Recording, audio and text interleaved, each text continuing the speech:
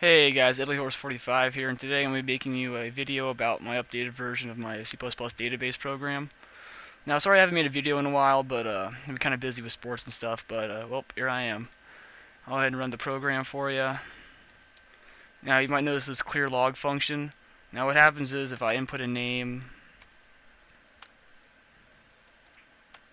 and put in all the information and stuff, and if I go search the database for it and go to display all, you'll see that there's a employee in there. Now, if you go to clear log, put yes, and then go back and search it, it's been cleared out. Now, what this does is, I'll show you right here. Um, Down here, there's the delete file function, and here you declare a string, display the information that you want them to input, and ask for the input right here with the syn function. Then create an if statement, and in here you want to, if the inputted variable is equal to y, open a file, and this file right here, this information has to be the same as the one you declared up above.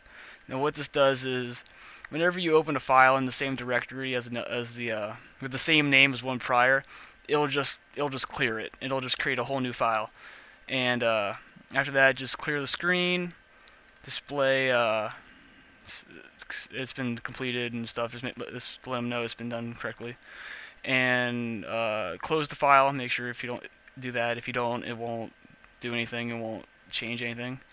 And go back to the main function and create an else just to handle in case they don't put in y. If they put in n, it'll just take them back to the main menu. Or if they put in any other sequence of strings or variables, it will take them back to the main menu. And well, that's about it. Thanks for viewing. Make sure you subscribe, like. See you in the next video.